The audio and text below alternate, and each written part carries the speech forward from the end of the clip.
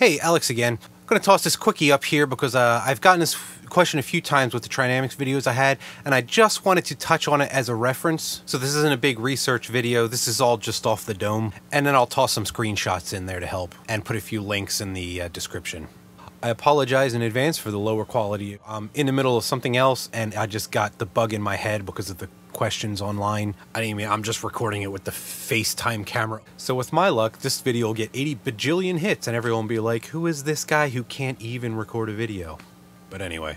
So here's the issue. People were asking about whining noise when they're using the Trinamic drivers in spreadCycle. And while I haven't had that problem, it is a known problem for every stepper driver because they're designed to work in a particular range, and sometimes what you plug into that just isn't going to play nice. But fear not, because it could be a simple fix, it could be a complicated fix, but you can fix it. And the frustration these people have is when they go check the interwebs for advice on the issues, they'll get all kinds of different answers. The reason for that is people are plugging all kinds of different gear into these, and they're having all kinds of different problems. So there is no one-size-fits-all answer, unfortunately. And while this does seem like a random shotgun approach if you're not used to troubleshooting, there's hardly ever a one Sherlock Holmes answer to troubleshoot a problem. It usually tends to be a list that makes its way into a flowchart. So I'll try to make a virtual flowchart for you and work my way from the simplest or least expensive solutions, or possible solutions I should say, to either the most expensive or the most complicated. So that way, if you're working through it, hit the easy stuff first. Now, I should preface this by saying Trinamic already knows about all these issues and they've given you solutions in their data sheets. These are not surprises and these are not bugs. These are just problems with the operating points and the hardware that you're plugging into it. Within their drivers, you can adjust to try to compensate for maybe suboptimal hardware. Not bad hardware, just suboptimal for their particular drivers. So you can check in the description to the link and dig up that data sheet yourself. But if you're not used to speaking engineer-ese, or if you don't know what the underlying mechanics behind what they're saying are, it might be a little difficult. So that's why I figured I would put out this video and try to give you all these things in common language and a little bit more organized than like a 50-page data sheet written partially in German. It's difficult to search because it's a PDF and Adobe hates us. So anyway, because I'm such a cool guy, I put an index in the description of this video, so that way you can skip over sections that you've already tried, or you can skip 2 sections that you're more interested in and listen to them again. Now we return you to your regularly scheduled PSA. 4 major areas. Number 1, construction. Number 2, components. Number 3, operating conditions, and number 4, software settings. So under the construction setting, you see I left a big area here because I'm going to put some bullet points down. You want to know if there's intermodulation between the wiring and connections for your motor. You see, your steppers have a signal that's going to drive the 2 coils on our bipolar steppers, and those are different signals from each other. So for them to work best, they have to be able to separate as best as possible into their respective frequencies that are fed by the pulse width modulator. Don't worry, I'll try to keep the nerd terms to a minimum. But pulse wave modulator, you'll find it as PWM. So obviously PWM, the M in modulate is the modulation. So we want this to be modulated, not cross-modulated or intermodulated, because then you take the peaks and the troughs and you get constructive and destructive interference and it messes with your signal. So if those lines are laid out poorly on the PCB, or the connectors bleed, or your wiring is a rat's nest, you can run into intermodulation issues. It's not common, but it can happen, so it's worth checking for, and it's free. If you don't find anything, you're probably cool. Which means make sure your wiring itself isn't a rat's nest, and if you're using like a 6-foot long connector wire that you have bundled up with all your other connector wires and tied together with zip ties and stuffed under your bed, not that my printers look like that or anything, but that could be contributing to the issue. And the same thing goes for your steppers. Check and see if it's a known issue, because while it's easy for people to just chalk something up to a bad stepper and say, take your broke ass down to RoboDig and buy a better stepper, that might not necessarily be the solution. You could buy a much more expensive, better stepper that has issues as well. But it also could just be a bad stepper, because they're really just a stator and rotor and coils of wire, which can all interact in bizarre ways depending on how you plug it in. Or you could just have some wraps that aren't particularly tight or potted. I don't think they pot stepper wires. I think it's probably double thick insulation that they run a current through that melts them. But regardless, if you have a loose wrap, you could get a mechanical resonance that's exacerbated by your electronic pulses. Much like if you have a power transformer that has either a lamination that's come loose or some bad turns, you can get a mechanical resonance from that and it'll buzz. If you've ever had a crappy electrical transformer outside and you've heard it buzzing from like a block and a half away, there you go. Now the next freebie thing to check is make sure your ground connections are all solid. With these drivers, a lot of things are reference to ground. So if you have a bad ground, which means your ground is modulating or intermittent, you're going to have erratic behavior. And again, that could just be a poorly designed board, or it could be a bad connector. Doesn't hurt to just go check all that. Now, obviously, you're using something like a ramps and Arduino setup. There's not too much you could do about those connectors, but it doesn't hurt to pull it out and reseat it. Okay, next thing is a component selection. And we'll talk specifically about the steppers. These drivers are meant to work within a range, and they can with greater or less success depending on how close you are to the happy medium. If you've watched my other videos on torque and frequency and whatnot, or if you've messed around with the torque spreadsheet that I posted, you know the main parameters that we're going to be interested in are the stepper current, the voltage, and the inductance. So if you could pull up the data sheet for your steppers and just look at the phase inductions and make sure it's not too high. Higher inductance is higher time constant. We ideally want these frequencies to be up out of the audible range. So double check that and make sure it's at least in the single digits somewhere. And by single digits, I mean like 2, 3, 4, 5, 6 millihenries, not 29, 30, 40 millihenries. Those types of steppers can work too, but they're pretty sketchy and you're not going to get a lot of torque at higher speeds. So if you're in that single digit range or low teens range, you're probably all right. Another thing is make sure your stepper isn't meant to be driven at too low or too high a current, because that means you're out of its optimal range. That's why you might see somebody online that says, I raised the current to my stepper and whine went away. Or somebody else might say, I lowered the current to my stepper and the whine went away. And if that doesn't happen to fall within the optimal range of like 75 to 90% or so of your stepper's rated phase current, then you can run into some issues depending on what your inductance is and your operating headroom. As long as your stepper's rated current is around an amp, you're okay. And then you can just tweak your current up and down accordingly. But if you have, for some reason, like a 500 milliamp stepper, you're going to have to be running that at like 400 milliamps, which is a bit on the anemic side.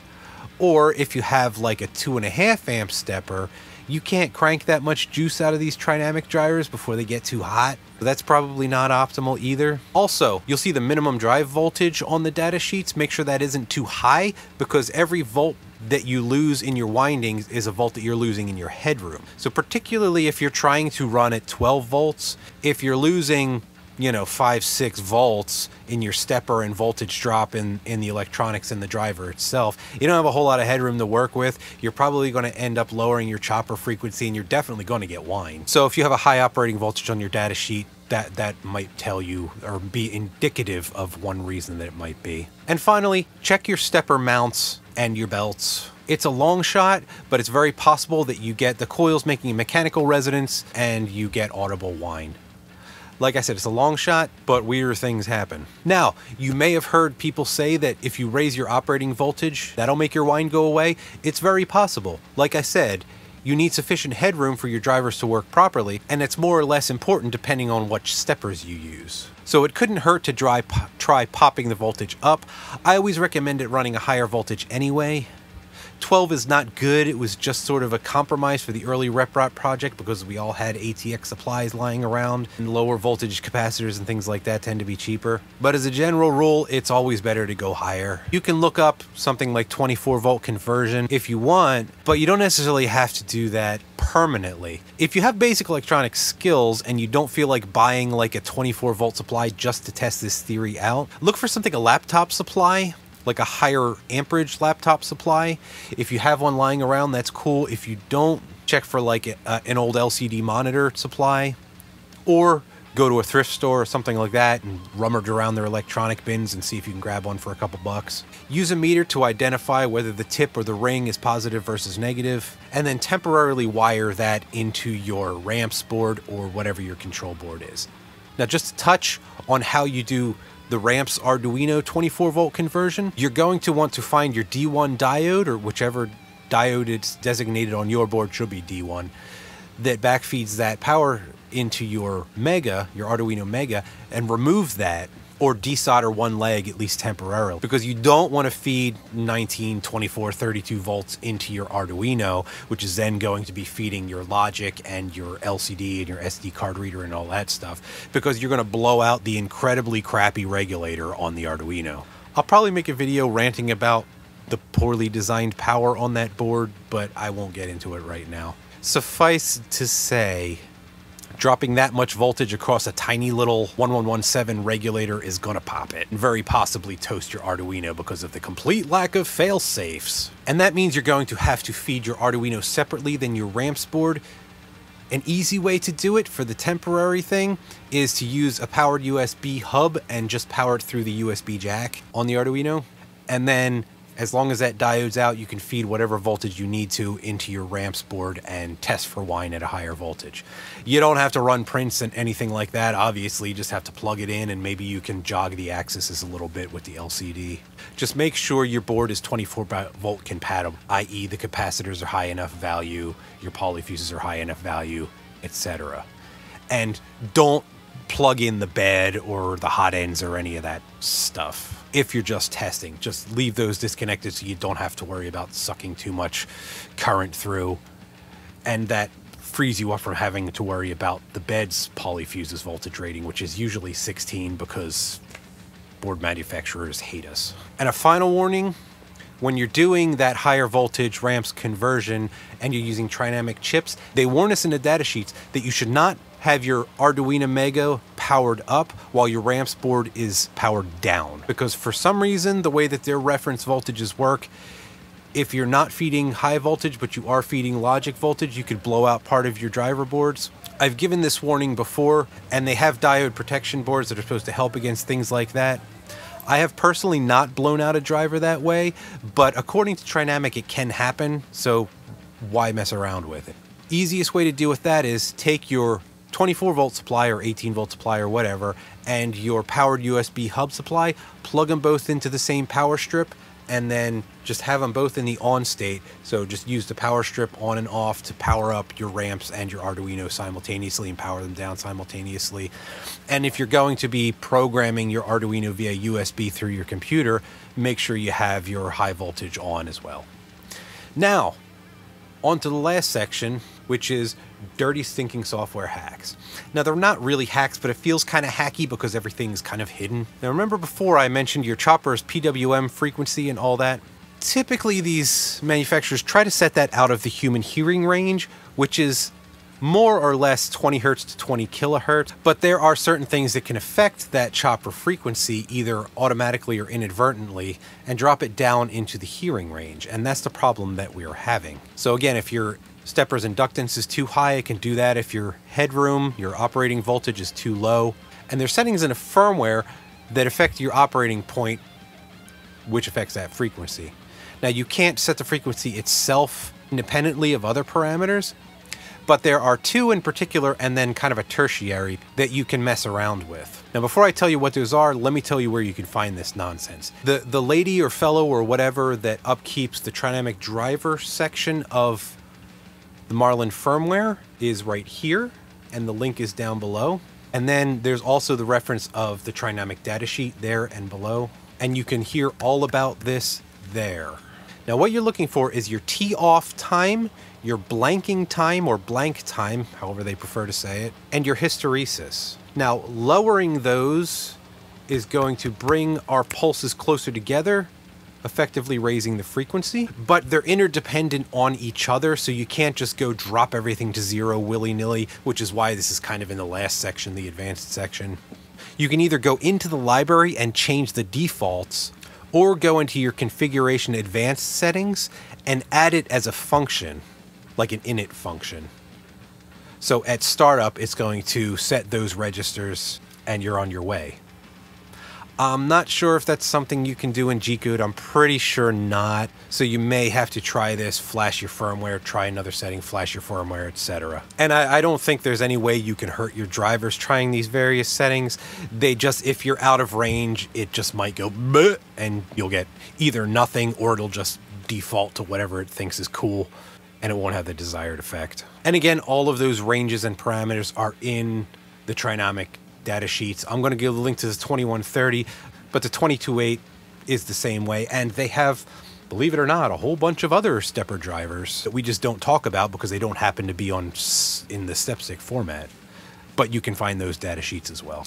And just as a final note to wrap it up, all these libraries and the Marlin firmware and all that, these aren't companies that make money. These are people just like me, just like some of you out there, that take on different areas of the software as their pet projects, and then the community does testing, and they just do it for the good of everyone. Now you might say, like, I'm not a programmer, I don't know how to do that. Well, you can help out by troubleshooting your particular board and then posting your solution somewhere in the community. And the more details you give, the better. So if, for instance, you're converting a Tron XY X1 to silent step sticks, and you had that buzzing problem, and you say, oh, I see what the problem was. Like, these motors didn't have a whole lot of headroom and they had high inductance, so I went from 12 to 24 and they worked fine. Or, oh, these were particularly high current drivers, so as soon as I raised it to XYZ level, the whine went away, you know, that type of thing. That's extremely useful to the community as well.